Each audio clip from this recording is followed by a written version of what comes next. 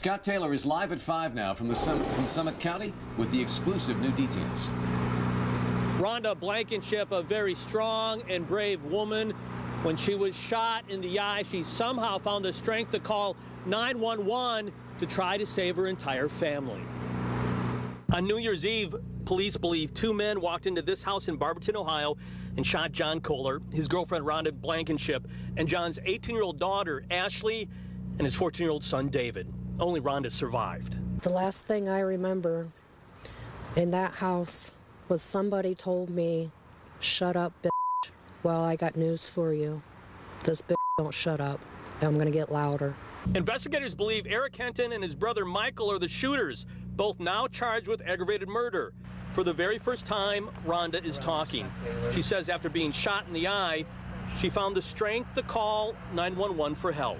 Those two beautiful kids in the back is what gave me that strength. I was hoping to get to them first. Ronda says Ashley and David's dad, Jonh Kohler, her boyfriend, tried to protect them from the shooter. To me, he is a hero. He tried to save us all, and he couldn't. She has a very clear message to the person who murdered her family and left her for dead. I'm getting stronger. Stronger and stronger every day. Pretty much angrier and angrier every day because I want justice. Support from all over the nation. Well, you can see it on our Facebook page at 19 Action News.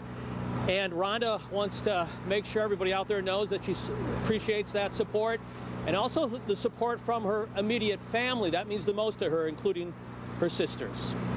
Scott Taylor, 19 Action News.